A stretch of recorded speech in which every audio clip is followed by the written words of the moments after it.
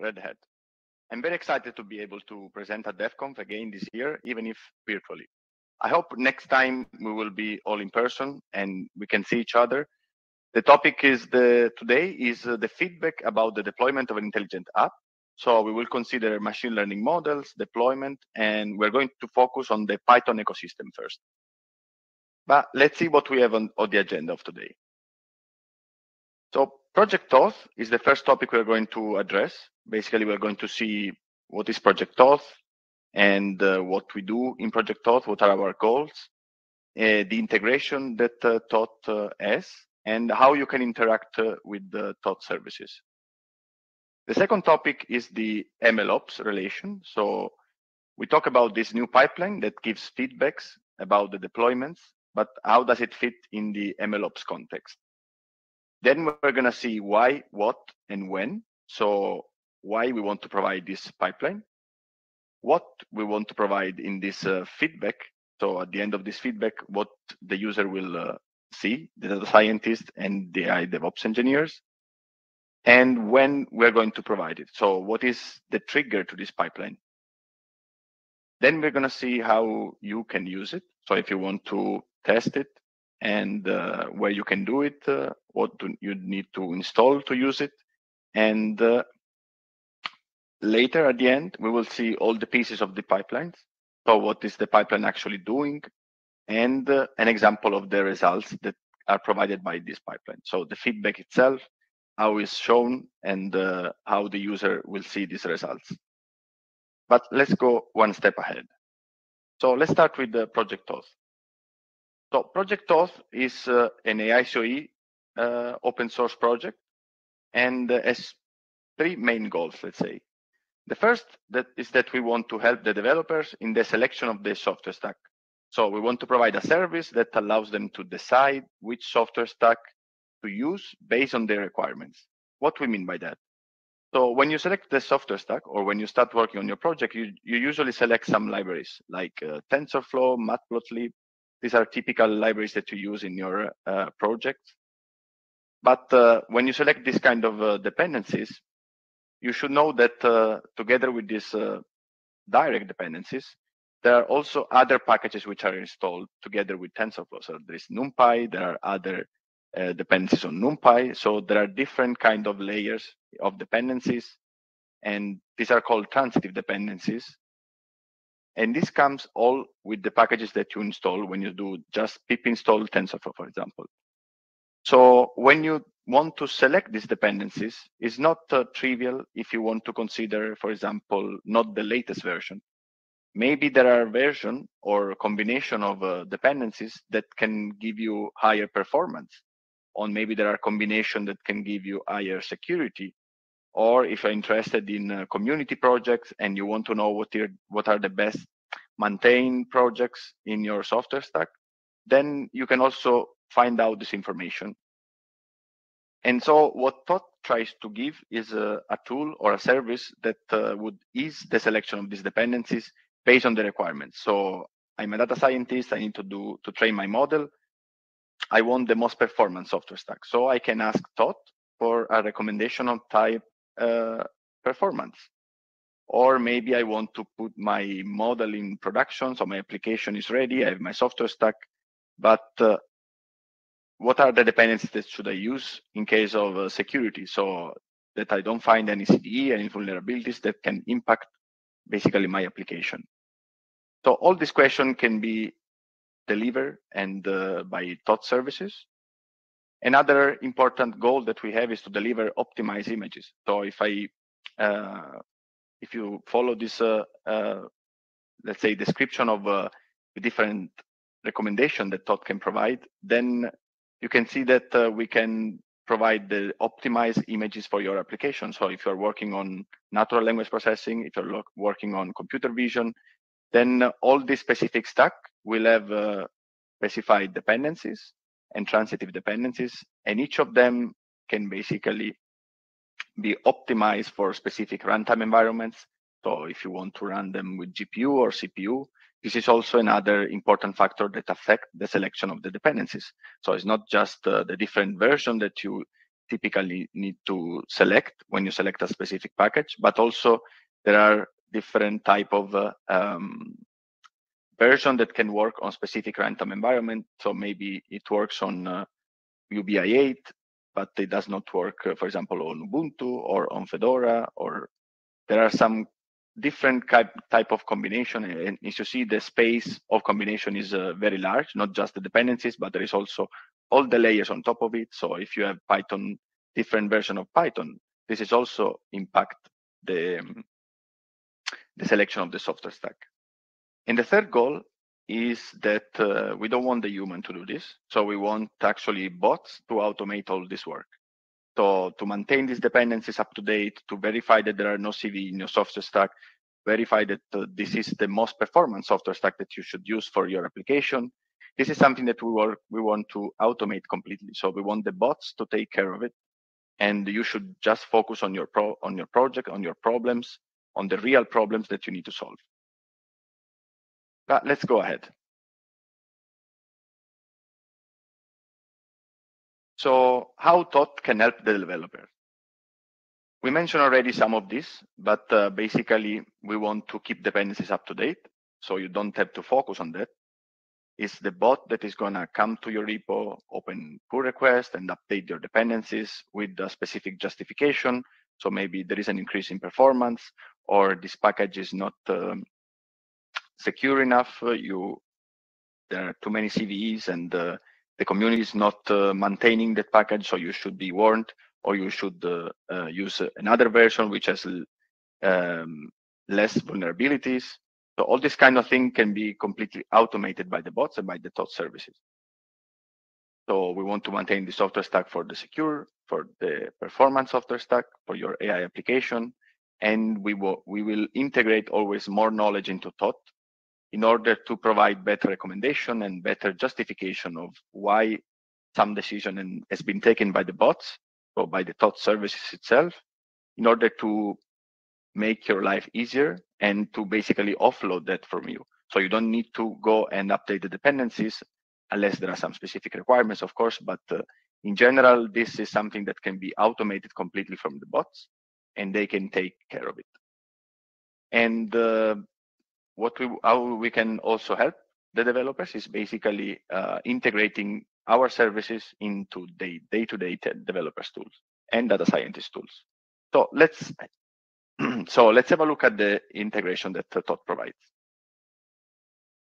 So Tot integration are, of course, there is a command line tool, so which is called Tamos. So if you're using you're on your laptop, on my machine, I have a certain operating system, a certain Python version, and I want to start my project, but I don't know what is the best software stack for this specific environment, because it's not only about taking the latest one, but some of the packages actually cannot be installed in certain environments. So instead of going there and then look for debugging and trying to solve that, I can immediately ask a service that has already that knowledge and can give me directly the software stack that will work on my machine. And this is the CLI. Then we integrate with the data scientist tool. So we have Jupyter integration. You can basically go to your notebook, and that is something that we strive for, is to help the data scientist in reproducibility and shareability of the notebook. Many times we see many repos with notebooks and dependencies which are not maintained, first of all, and the dependencies are installed directly with the pip install from the notebook cells. This is something that basically breaks the reproducibility. There is no way to reproduce that notebook if I run it today, if I run it in a week, if I run it in a month. So this is something that we don't want, and we want to help the developers solving that problem.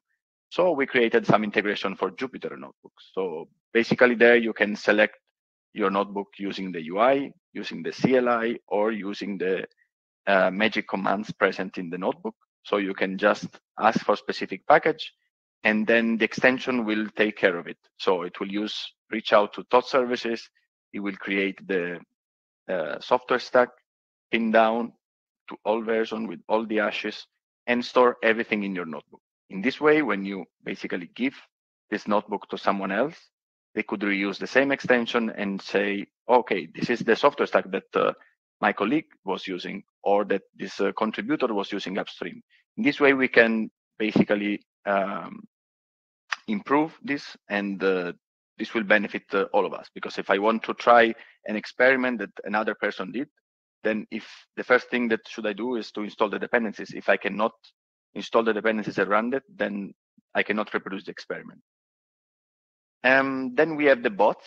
So the bots, we talk about them. We want to automate many of these things. So Cabechet bot is the one that takes care of the dependencies. You can install it from the marketplace, and once it's installed, it can immediately start taking care of your dependencies. So it will look for specific dependency management files.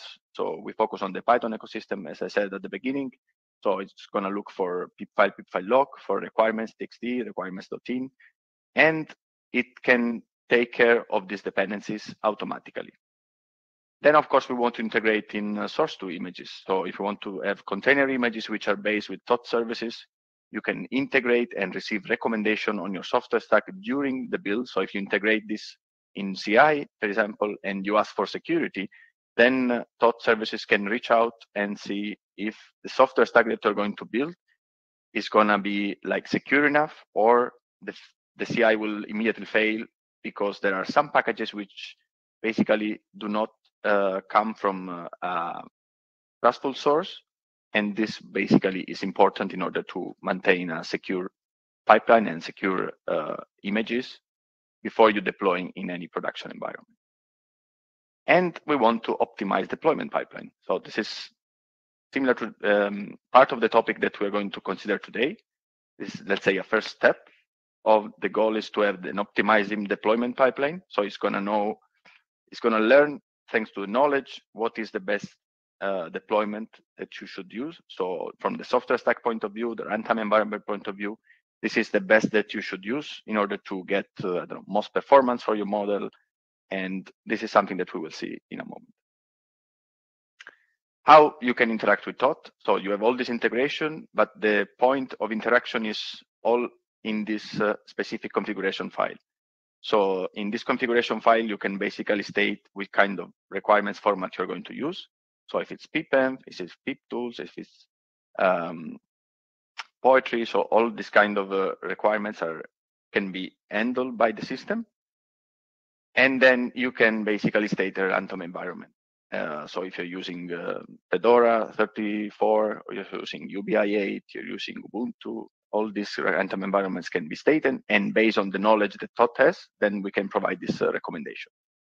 Of course, not all the runtime environments are supported at the moment, but if you have interest or if you have some specific requirements, you can reach out to us and we can discuss about it. As you see, there is not only the operating system, but there is the Python version. If you use CUDA, so if you have images with GPUs that needs to be used, and the type of hardware, of course, that you're going to provide. This configuration file can also be automatically discovered. So there are some commands in the CLI or in the S2I and the notebook integration. So all of this can automatically discover this information from the system. So actually, you don't need to provide them unless you have specific requirements.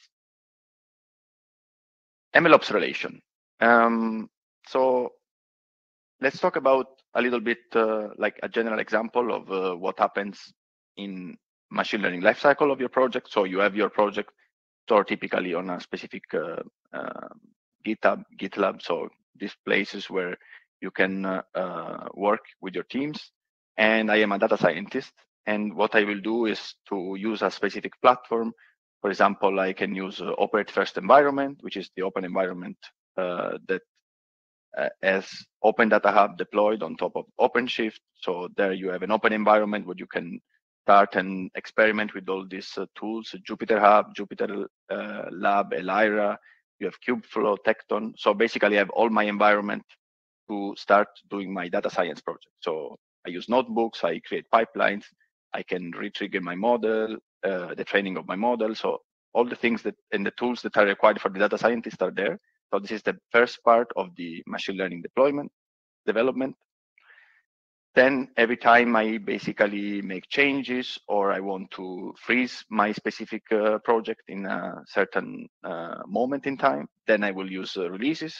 So this is something that you do with CI/CD. You can do your CI checks, you can do the builds, and in this way, the project can be basically tracked, and everything is always coming from the source of truth, which is your GitHub repo, where everything is stored.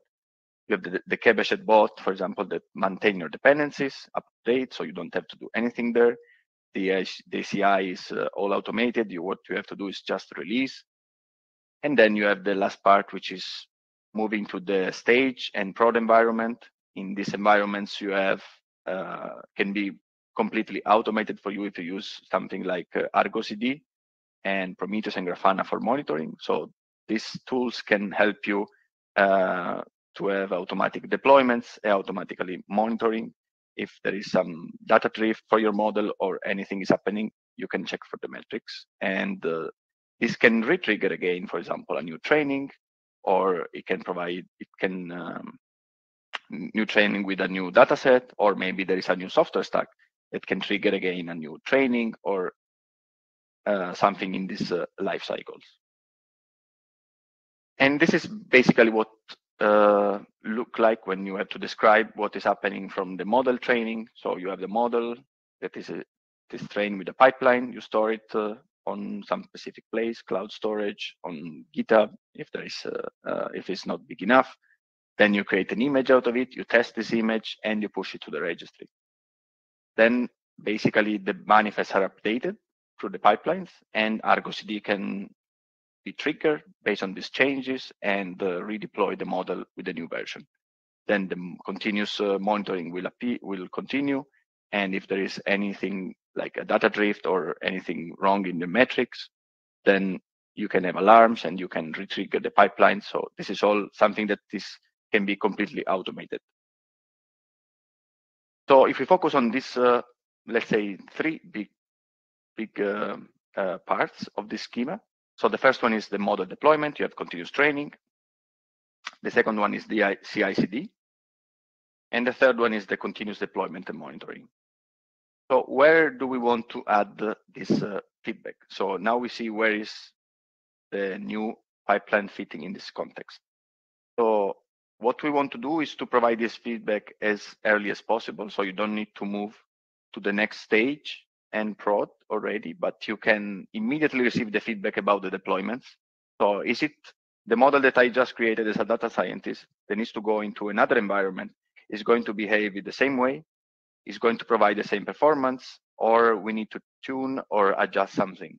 So these are a question that we want to answer as soon as possible, because this will speed up the process, of course, reduce cost because we don't need to focus a lot, we need to focus less on these problems and more on the general idea and problem and that you're trying to solve. And so this is where we are going to fit this new pipeline. So as soon as I open a pull request, basically the CI can start, and one of these checks or one of these pipeline will be the one related to this feedback. Of course, there are some inputs and checks that needs to be done, but we will see them in a moment. Why, what, and when? Why? We already specified why, basically. We want to speed up the process, we want to reduce the cost, and of course, this is related to the life cycle of the application. So when you build a model, it's not a static model. This will change in time because the data will change, because the inputs and the data set will change. So all these things, or the software stack will change. So all these inputs can basically change the application life cycle. And so we want to help them basically offload this part of the work, and they can focus on modeling and data. What feedback? So the feedback that we're going to provide is basically metrics. So metrics related to the model, metrics related to the application, so latency and CPU usage, memory usage, and also the platform metrics, of course. So we target different personas. So this feedback can be useful not just for the data scientists, because they are going to focus on some specific metrics, but also on the AI DevOps. So if there is latency, memory consumption, and CPU usage. When do we want to give this feedback? So as soon as there is some change in any of these specific things. So the software stack, the model version, dataset version, but there could be also other type of triggers. How to use it? In order to use it, there are some requirements, of course, that you need to have. You need to install the ACI. This is something that you find in the GitHub Marketplace. It's very quite easy and straightforward to install it. Same for the bot. So we have the kboot, which is basically the GitHub app version of the Kebeshet bot, which is the one that is running the services. You need to have a model to be deployed in your repo because this pipeline works because there is a model to be deployed. And you want a test. We will talk about the test in a moment.